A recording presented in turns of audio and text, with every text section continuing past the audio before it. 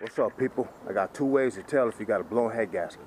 These aren't the only two ways. There's more than two, but these are just the ones I'm gonna show you right now. The simplest one. To your oil cap. Pull your oil cap off. And look at that. That right there is water mixed with oil. How does that happen?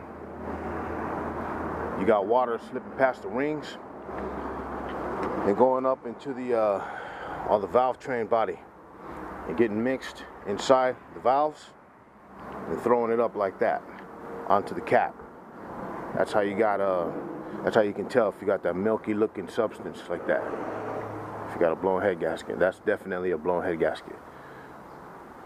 So we know we got a blown head gasket on this bad boy, and that's how you can tell. Another way you can tell is by, if you're always losing water and it's never dripping on the floor, it's being burned.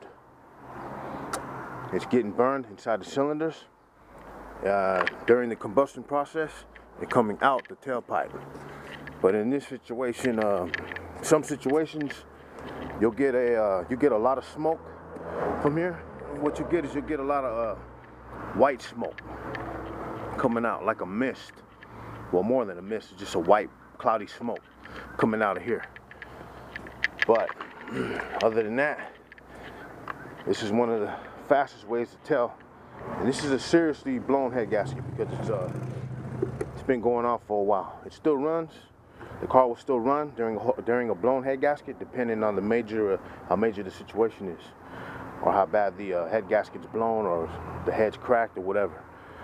So anyways, that's how you tell if you got a blown head gasket, and it's that simple.